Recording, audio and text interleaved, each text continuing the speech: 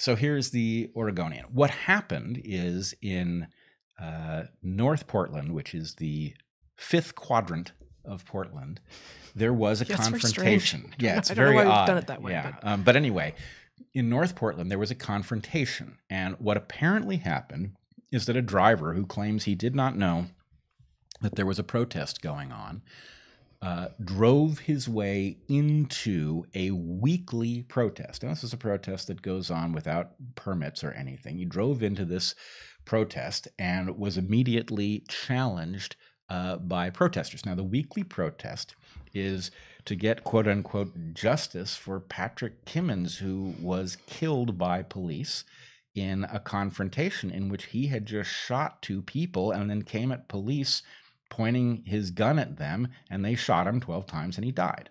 Do we know what justice would look like? It begs the question. A weekly protest to get justice in the case of a man who was shot by police under circumstances that I think, and it's not as if this is simply the police having declared the shooting justified. There is video from 2 different angles of this shooting. You can see it yourself. And in fact, Zach, do you want to go to the other article on the... Yeah, the video from the other article would be good. So anyway, it's not the most beautiful video in the world because, yes, because it's graphic in its content and because it's surveillance video. So, you know, some sort of CCTV thing. So he's about to come running. You can see the police over there on the right. You can see Kimmons in the circle running at police, gun out. They shoot him. There's video from the other side. So this is a thoroughly documented instance in which a man who happens to be black is shot by police, having just shot 2 people and threatening police. Not the police, but the man who was shot had just shot 2 people. Had just shot 2 people. So, you know. But that has nothing to do with what happened last week. What happened last week was in the middle of a weekly protest in support of justice for the guy who was shot by police. Well, right? But it does have something to do with it in the sense that you have a weekly protest, and in that weekly protest, you had people brandishing high-powered rifles. So this protest contained people walking around with high-powered rifles. Now, I should point out, in some sense, the reason that I want to raise this is that I have the sense that, you know, Evergreen was a cautionary tale for Portland, and Portland is a cautionary tale for at least the West Coast, if not the nation, that we are headed into very dangerous waters. Now, it happens that the guy who drove into this protest had a weapon. Now, I think that weapon was a handgun, and I believe it was loaded with some sort of non-lethal ammunition. That's how it's described by the Oregonian. But he was armed, and these protesters were armed with incredibly high-powered weapons. Now, probably all of that is legal because there are 2 ways that those weapons in the hands of the protesters could be legal. Oregon is an open carry state. Portland prohibits the open carrying of firearms. But if the people who were carrying the firearms had a concealed carry permit, then the prohibition does not apply to them. And if the weapons were unloaded, it does not apply. So wait, if you have a concealed carry permit, a prohibition against open carry doesn't apply to you? Correct. That doesn't make any sense. Correct. Are you serious? I'm quite.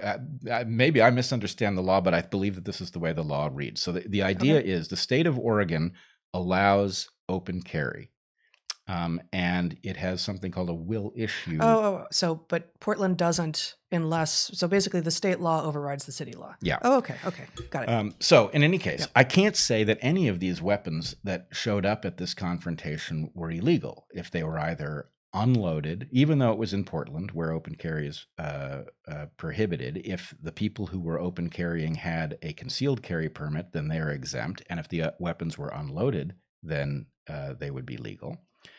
So nothing says that this was inherently illegal, but what is clear is that this is incredibly dangerous, that we are dealing with a situation in which people engaged in a what I would think is a preposterous protest in the interest of justice, where it isn't, as you point out, clear at all what that would even mean, right? These people are walking around with, with the AR-15s in the street.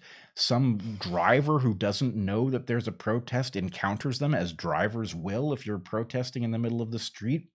He's armed. Suddenly he's surrounded by people who have high-powered weapons. I mean, what has to happen to recognize the danger of this, right? This is incredibly dangerous.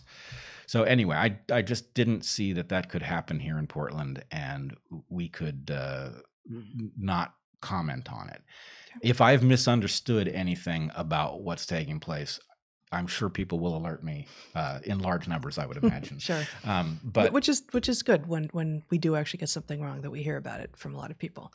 When we don't get things wrong and we hear about how we did, we also hear about it. And sometimes sorting through those two things can be difficult. Yeah, I'm positively in favor of the first one. Absolutely, 100%. It's harder to always know, because we do get a certain amount of, you got this wrong. It's like, no, actually, your argument doesn't make sense. The guy in the vehicle at the North Portland protest was beaten nearly to death by the armed protesters. And there's a link. Yeah, I know he's hospitalized still. It's a disaster. Yeah, and that is quite an omission from what we said. I was not sure what his condition was.